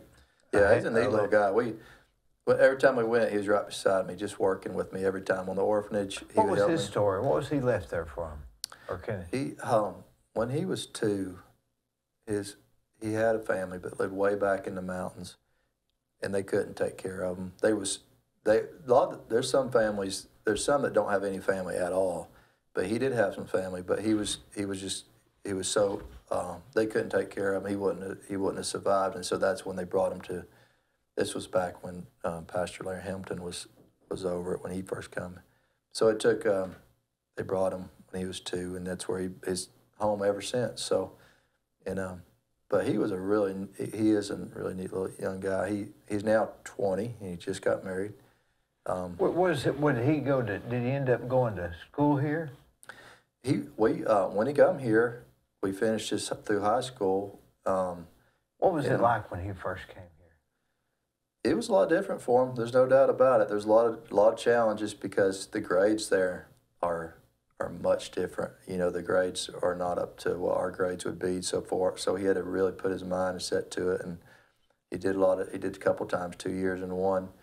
But he adapted really well. He did. He was already used to us as a family, and so that helped a lot. He knew his sisters before because they've been to Haiti with me several times. So he didn't, and he knew Sister Julie, which goes to church where I go because he grew up in the orphanage with her there too. So he had a lot of support. And Can they get on YouTube there? And there is internet where they can get on at times when it's working well. Sometimes you all of a sudden don't get no internet for periods of time. Other times you have internet again. I mean, they have smartphones there like we do here. Some of them do now. More recent. For a while there I wasn't wonder any of that. who's the service is from. Because you couldn't call that number and say I'm having trouble with my cell phone. It Yeah, had to be it's another service there, Digicel and a couple a of them. there knockoff or something. Yeah, where they're paying for another line. You'd think that government there would say, "Hey, y'all been doing this for 40-something years, and we haven't had any problem. We're gonna, if y'all recommend somebody be adopted, we're gonna go with that." That would really be nice. It really would. Doesn't that make too much sense? Yeah, I know, it really would. So right now, as it is, a lot of them, from the time they're little, they get a good home. They get fed, clothed. We make sure they go to school. They live for the Lord. They they go to church and They go to which is very school in important. Haiti. They do. There's a little school not too far from the orphanage that we send them to, so they get education. What's it like? Their schools there is going to be a lot different. Naturally, a lot of them are still like open air type buildings. I mean, there's some closed classrooms too, but it's not. The grade system's a lot different than ours. They But teach them division and They decimal do. points and all that stuff. yeah, they still get the education. They put their mind to it. They can get a good education. Are the teachers government workers? There's both. There's some that's private schools, and there's some that's government workers in the school system. But private schools are have to pay quite a bit to get them in, so they're definitely all different. Could y'all take in 30 kids tomorrow if you open the door? We can definitely take in more children right now, and we have the ability, or we have room on the property to build a whole nother section of orphanage, and that is our goal. If Lord allows us to, when a couple of years now that the violence has gotten so bad that even places you buy materials are shut down, harder to get materials, harder to get in. Golly, we're self-destructing, aren't we? Yeah, that's what they're doing. So, but there's a whole section. We're planning on building another section of orphanage so we could take in about that many more children because the need is there. And to pray about, right now, we took in another one not too long ago, but so we have room to take in a few more for sure, and we will. But if we really took in all the ones that the needs are, we'd be maxed out in space because. So I think that's the main thing is to pray about what to do because the needs are so great. We feel like we're doing nothing really compared to what the need is. But But the way I got to look at it and what we have to look at it is, even though it might be nothing compared to the needs, every little child that we take in, it changes their life for good.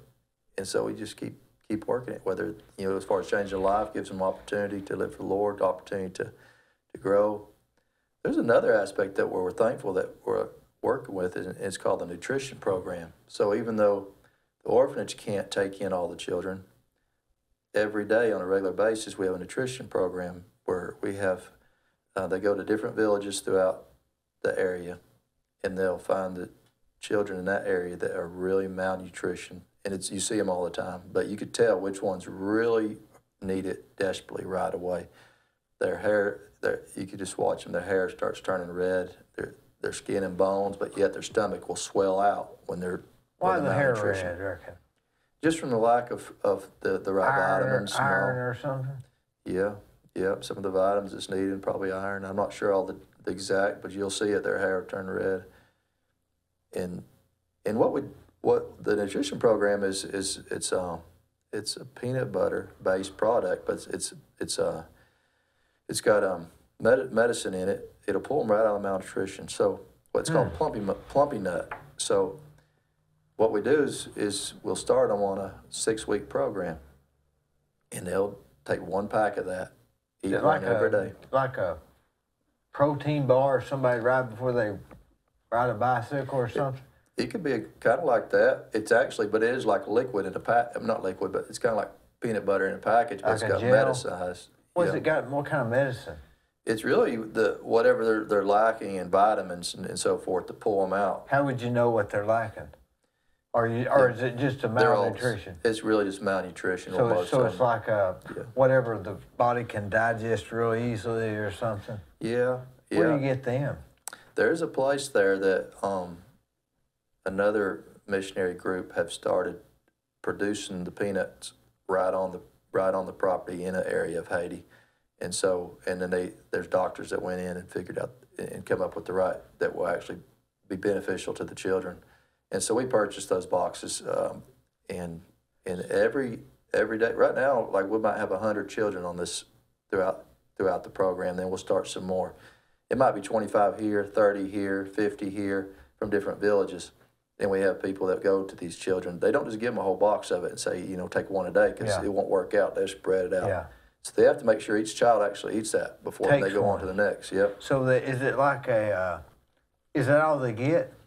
That's mainly what we're able to provide them. But now, does it taste good? It does. It tastes good. It's got a sweet taste to it. Like it's a not sweet bad. Peanut butter or something? Yeah. Now, but the question you asked, if that's all they get, and that's the hard part. It's really going to be up to the parents. I say parents. It's up to whoever's around them to help keep them. In 6 weeks, you'll see that child have a turnaround, big time. I mean, just really. But then that helps them survive and get back on their feet. And sometimes we're able to help them further, and other times it's going to be up to whether that got them past the point where they can survive. And, this sounds like, did you ever see the movie Slumdog Millionaire? I did. Is it similar to that? Because I'm getting that picture in my mind. Yeah. Yeah, it's bad. It's really bad. And the picture's not, I'm not even telling it like it is. You can't, until you're there and you see the children that barely hanging on by a thread, 2, 3-year-old, 1-year-old. And even this product, it'll pull them out of malnutrition, but lots of times they got other things like TB or worms that's just eating them from it, eating them up. And there's times we're able to help them with that as well. But it's something really felt like the Lord laid on her heart. And Sister Julie, if you ever get to meet her, she's laid on her heart this program, because it'll take that child from barely surviving to another level to where they have a chance in life. And it gives us opportunity to talk to their families too, and different ones about the Lord at the same time. So that's going on regularly all the time. And but there's some other ministries, even like there's a place called Jacmel, which is 5 hours away in Haiti, and we've been there a number. We have a school there and a church, and there's a little over 200 children in that school that we take care of. So is this part of, you have the school? It is, yes, sir. Yeah, it's not the same as the orphanage, because there's not an orphanage there, but it is the same ministry, really, just what God has allowed us to work with. Why not have an orphanage there? It would be an opportunity to have one there. and it's another. It'd be like you said. It's whether it's time or when it's time or if it's time. You know, But if there's, for right there's now, needs. it's just a school, It's just a like school. a private school. It's a private school and a church. Does it cost them to go there? It does not. It does not. We actually shipped a building there from here. It's way back in the middle of nowhere. They didn't have a school in the area at all at the time. And you drive 5 hours, and then you part of that drive is like four-wheel and drop off on both sides. And then you park the truck and you walk for about 3 hours back to and that's where people all over the village there. And there's and so the building we shipped was almost like it was like a tubular type building, more like a carport style tubing. But it was a decent size, and we shipped it all there, and they carried it in, like they'd take the same metal and roll it up in tubes and carry it on shoulder. They carried it all in, and then we were able to take a group with us and put it together, and that's where they have church, and some of the classes are in that building. And then there was another wood structure. They have the other classes, different age groups. What's the name of that community? Jock Mill. Jock Mill. Jock Mill. So you could probably zoom in on Google Maps or something. Yeah, you can zoom in. Yep. So what are those people? I bet they're just isolated, aren't they? There's probably people live there hadn't been out of that town in 5 years. There's some that have not. Matter of fact, some of these hikes you go on, you find little children that never seen a white person in their life. What reaction do you get? Some of them are a little scared of us. You could have fun with them sometimes because you They don't call you a white cracker, do they? Right. No. They don't think bad, right? No, but there's some people in Haiti who call us, well, you know, the blah is a Creole word for white. So you'll hear it sometimes blah. You know, little kids might holler it, but they don't necessarily mean anything negative by it. They're just Who is that singer, Blanca Brown? Yeah, Blanca's white, yeah. I don't know, yeah. So they'll sometimes say that word, but they're not meaning anything bad about it. But yeah, so there's some of them that have never been out, and there's different towns that some parents might have went to, but the kids never made it out. So it's a pretty good ways in there, but it's like you're going way back in time. Really, they have donkeys carrying stuff around. Matter of fact, this Plumpy Nut program, lots of times we'll load the donkeys down with it and let them carry it back in the woods.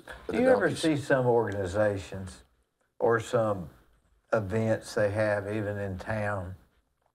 Not throwing off of them, but they'll have an event and to raise money for something that you would probably think is, man, that's silly. They need the money over here a whole lot worse than that. I mean, I can't even think of what it would be, but yeah. I mean, you know, it's sort of, you would have to sort of get little. Yeah. I think the main thing is if I see one that I know that's not really going for a good cause, I might think about other causes that it really could help. Because, and I think that's one of the things what I meant by even early on when I said that the needs are so great somewhere else, we can't really put even a dent in it. But if we can help just a little bit, everything's God's anyway. So if we could help, if He puts something in our hands and we just let it go out our hand, you know, just don't hold tight to it because you can't take it to heaven with us. And so that's where I'm thankful, even though it's nothing compared to the needs. If we could just help a little bit, then it just makes all the Do difference. they have phones there? Some of them Like have. landlines? The landlines are far in between now. I mean, like remember, at the orphanage. at the orphanage, we don't. Because the landlines don't hardly ever work, but they do have a couple of them have cell phones. Actually, they're picking up. We put a satellite Starlink on the roof. Oh yeah, well those are good, aren't they? It is. It's Thanks something we to just Elon Musk, right? Yeah. It picks up pretty decent. That's what we're running on right now. That's how we can check on, which we talk to them regularly, nearly every day. Do they have problems there like we have in our business, or is it they don't really have issues? Now you talking about like at the orphanage and so forth, the staff and so forth? Like we'd have in business, like an employer or a customer, or parent mad or something like that, or is there problems? They could have their own type. It might not be the same as ours, but there's definitely some that we might have hired that will have the little issues, have to talk through and find out if they stay or if we need to get somebody to replace them and so forth. So we've had things like that. But several of them work there, considered a ministry, and their heart is all for the kids, and they're just, That's the what they're ones you making want. is what they're making, and they're just working, be thankful. And Do you think the government is any way like, boy, I'm glad this orphanage, because if you didn't have orphanages like you do, how could they even manage? So they've got to, on some level, be glad you're there. Yeah, they seem to be, for the most part. They do have some regulations, and they check on us occasionally, and they'll send some there. And Like inspectors of some some of them are sort? inspectors, make sure the kids are taken care of. We have to make sure we have everything in place as far as the right, like we have a doctor that's on staff that checks on the kids every week. He comes by there. Does he have to be a licensed real medical doctor, or is Haiti that strict as far as you have to be a medical doctor, or can it be a guy that says he's a medical doctor? I mean, for some needs, they'll let someone come in and just help with different things, but they do, as far as to have somebody that's actually physically checking on their well-being every week, they want them to be somebody that's... They have to be. Yes, sir. Yes, sir. So we have a guy, a good guy. He seemed to really care, and he checks on them every week. He comes through, and sometimes it's just a matter of a visit just to make sure they're healthy. Other times there might be someone that's sick. He has to actually evaluate what the situation is. So, and there's also cases where some of the children have different sicknesses and illnesses that we can't bring them in the orphanage right away. So we have to start them on a program to get rid of some stuff before they can.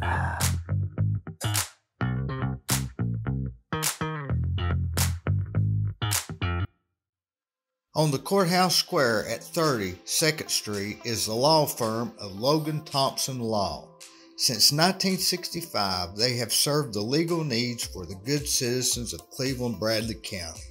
If you've got a problem, they're no problem. Give them a call.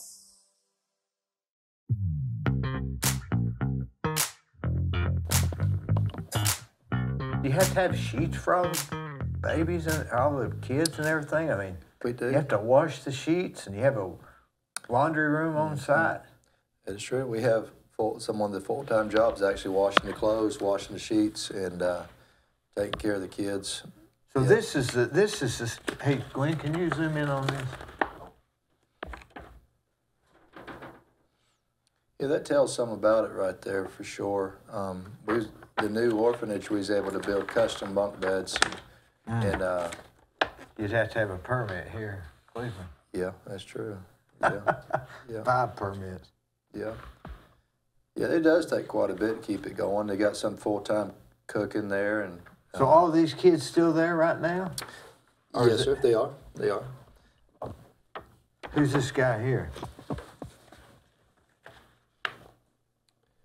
That's Davison. Yeah. So you don't have. Oh, so this is the orphanage right here. It is. What is that? It is. I tell you, Zoom in on that, Glenn. when we moved from the one orphanage to the other, we was renting an orphanage for a little while. We was renting a building for an orphanage for a little while, and that's what's on this one. But the very new facility is not on this particular brochure. I'll have to show you some pictures later on my phone. Got the new facility. It's turned out really well. Now this one, which one is the director? Is he in here? He is not there. This is all just the Americans. So this is me and my wife, and this is Sister Julie. And now her dad Hamilton, was he from Cleveland, or where was he from? well, Tellico Plains, but he pastored here in Cleveland in Ooltewah for years, and then we moved to up there in Walker Valley. Okay, so he's still alive. He is. He's turning 70. No, he's turning 80. He's turning 80, 80 years old. In November. Yeah, he's a great man. I've been a blessing in my life, my entire life. So she married a Denton. She did. Yeah, her husband passed away in COVID actually, but. Did you have anybody that died from the orphanage that had COVID? No, some of them did get COVID and get sick, but none of them passed away. They did do a lot of what we did here. You know, schools were shut down and so forth and so on. Different ones got sick, but they were able to all pull out of it. Yeah, some of that in there shows the nutrition program and different things, different ways that people's helped. And we've got a lot more different literature that would give more information on that. Which is more important, to sponsor a child or to do the nutrition program? Of course, how could you sponsor a child? How could you ever stop that if you wanted to? You couldn't do it mentally, could you? Well, it'd be easier to say, send us $500. People done it all different ways. That's a very good point. You know, some would like to know that it's specifically going, they could to a certain child for every month, but some will just do, hey, I just want to put this amount towards it or this amount towards the nutrition program. Yeah, because it's all used in part. What if you're 5 years old and you're sitting next to a guy that has a prettier face than you do, and he's getting $80 a month and you're getting $20? Yeah. You know what, we always just make sure that we take up the slack on wherever, like the child, if we bring them in the orphanage, we're going to make sure they're taken care of, but anyone that decides to help is a huge benefit because then we're able to help more children. But we're not going to let this child go hungry if he didn't have as much of a sponsor, because we'll just take up the slack, you know, because of whatever it takes to make sure. But the more that is help, the more we can help. That's just kind of the way it is. But we're not going to. And if somebody decides they can no longer help, you know, don't feel that income's coming in to do that sponsorship, there's no obligation if somebody backs, you know, decides I need to stop, you know, it's happened. It's happened at times. Are you strictly on donations? As far as it's donations, and again, whatever that different ones here in our church is a part will help at times. In our business, will help whatever it takes to keep it going. Will help. You could in theory run out of money. Yeah. It's just God's always made a way, and we've been so thankful for that. But I mean, in theory, right? Yeah. You could just run out of money. Oh yeah. We need a new roof, or the electric bill went up, or yeah. And it is a balance on knowing when to stop and when not, because even while you're there, there's all kinds of other needs that we could help people with, and we do at times. We might take care of this widow's, give food. Sometimes we'll take a whole group and provide food for some widows and different ones. But that's on the side of the orphanage. If we feel we have the budget and we're able to, we'll do that often in different needs. And then other times you have to say, wait a minute, I just need to stop for a minute unless God deals with me, because you'll take on too much at one time. So it's a balance. It's a tough balance. You can't give the farm away. Right. Because then you might not be able to help with the need over here. And you know the kids were committed. We're committed to take care of them. And we're committed to whatever God wants us to do, really. So he'll provide. And that's what I'm thankful, because he always has. But with the provisions there, we could do even more. You know, whatever provision he allows us, we'll just keep going that route. It's almost like so we really have no places in America that are like this. I hadn't seen it to this extent. I know that there's people here that have needs too, and we've got to be mindful of that, and we'll help different ones here. But it's a whole new level. If you go here and you walk, you don't have to walk far at all. You see, and I'm not even painting the picture like it really is. If you walk down this trail, you'll see people living just in mud huts, cardboard boxes. Some of them hadn't had a meal for who knows how long, and some of them they'll even make mud pies sometimes for their kids to eat to keep their stomach from feeling hungry, but it don't give them no nutrition. And when you say a mud pie, you mean literally a mud pie. They do. Yeah, they do. You'll see it. They'll make these little mud cookies, and it just makes them stomach feel a little full. But it don't take care of me either. Does it go through the system? I guess mud. Somehow it does. I know it can't be good. Kids used to eat dirt. Right. Yeah. Probably got vitamin B in it. They might get something out of it. Yeah, I'm not real sure. But I know wonder how they came up with that idea. You're pretty desperate if you do that. Yeah. I'd get out and start shooting people. Yeah. Whatever it took. And I think that's what's happened. You know. I guess that's it. But we just unlocked the reason. Mm-hmm. Yeah. But now you see more of these big groups are doing it that's not really family related. It's just like groups of just people just don't care, just heartless, you know, and they just run in the country. The government's been ran out. There is no government now. The president got shot a couple of years ago, and since then there's been no government. And that's how bad it's gotten the last couple of years to where it's just gone, God's the only one that's going, you know, it's just, the country's gone really bad right now. I'm thankful that the children are that they're doing good. You know, we was there a couple of weeks ago and they're doing good. And, but the country in general is in bad shape. It gives us a lot to be thankful for. I mean, yeah, even as bad as it is here, I guess if it went over there, of course, that doesn't mean we can still have to take a whole lot of garbage here just because it's better there, but it is better than there. Yeah, yeah. So what's the biggest thing you need is for regular donations that you can depend on? Is that more important? If somebody felt to, that it would 100% go towards the orphanage and to whatever need they ask for it to. And we're not, yeah, we've brought things over there before, but most of the time it's harder to bring stuff. Like we'll usually purchase the clothes in Dominican and bring them over. Other needs, it's harder to bring items there because of trying to get it there. So but we have done some of that. But most of the time, if somebody feels to give something, and there's different ways to do it on the, through PayPal or the website. But if somebody feels to, 100% will go that direction for sure. What kind of money do they have? They have their own dollars there, but they're called goods, and the goods are worth very, very little. You take a whole wheelbarrow load and it's not get you anything. So you take what they call one good. It takes 5 goods. 5 goods will make a Haitian dollar. Well, it takes 27 of those to make one of our dollars. That's how bad their money's went way downhill. So it take a whole wheelbarrow load. So what do they do? Just barter and lie, cheat, and steal to survive? There's a lot of that going on. A lot of them trying to do whatever they can. You'll see some burning charcoal for the cook stoves, and they'll sell the charcoal. They're burning wood down, smoldering it, and they'll try whatever they can, but there's very little work. I guess there's no work. Is there any real rich communities? There's certain areas that will have some that you could tell they've got something, and it's either used to come from the government workers or now it's probably the gangs, but there's certain areas. What are the gangs? Where are they getting their money? Probably they don't need money. It's just they got power.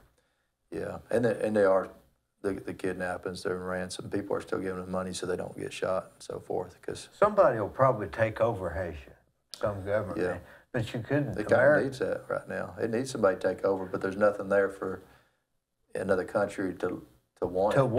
Yeah, that's why. Except the Dominican Republic, and they don't want it. They just don't want anybody else to have it, probably. Yeah, Dominican's doing fairly well. That's what's so crazy, right across the line. And they're really a different country. Same island, but different country. I had a friend of mine that bought a piece of property there. Disney World was going to buy it or some kind of thing he thought. And I don't think he's ever got his money back. Really? Just didn't come out good in it? Yeah. But, boy, this whole world, the whole world could use a real honest, trustworthy, smart dictator, and that would solve everything, but there isn't such a person. Right, yeah. It's true. You make me want to donate to the Arms of Hope. Somebody needs to do that. You can't send them money in a check, because it would be, you'd be better off sending them, a bag of oatmeal. Yeah. Yeah, it's hard. Yeah, if you send it through the government, you just don't know where it's going. But does they have regular mail there? Do they have a mailbox there? They open the mail every day? They don't have a mailbox. They have places they can go, but it's very, very difficult right now. You could send some mail and it'll go through, and they have to go to Port-au-Prince and find the place to get it. But it's not even. So how do you donate? How do you get stuff to them? Now there's, as far as ourselves, when we're not traveling, there. Well, most of the time we'll bring it with us, but there's right across the Dominican line is where we have to send it to a bank right now that our director can go get it, and they're able to buy the food.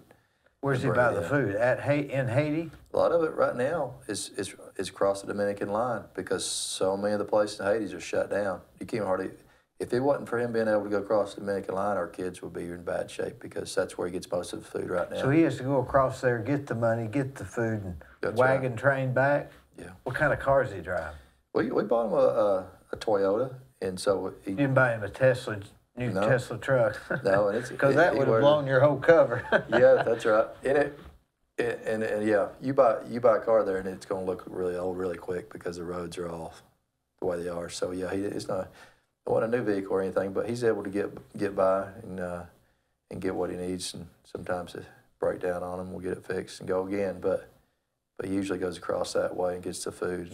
He's got a big job. He really does. He I does. mean, just think about it. He got a lot of responsibility, and he puts some pressure on him. Think about his day tomorrow compared to ours. Yeah. I thought I was dreading Yeah. tomorrow, but I'm not dreading it Yeah. anymore. You speak about tomorrow.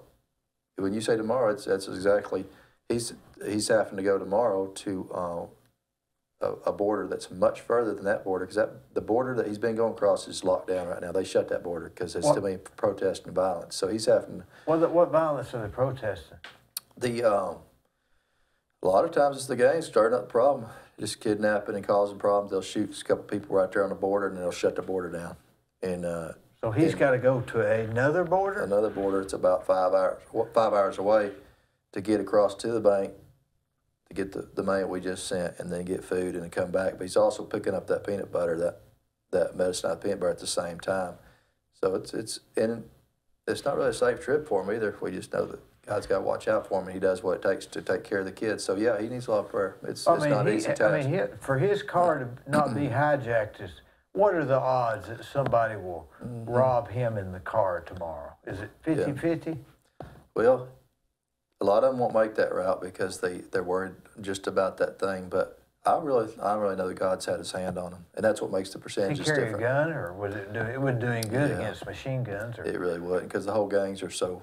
There's hundreds of them. So, but really, I know he relies on God's protection too, and that's really what it is all about. Even when we go, we have to rely on that, and we've not been going as often, been prayerful about when to go, but we have to rely on just God. If God gives us a peace It'd about probably going. be better off to send the money that it would cost to go there to him to use, because it sounds like he's handling it. He does well. So does well. why even go? Just let him handle it and send him the money that. It's had to happen a lot that way this year.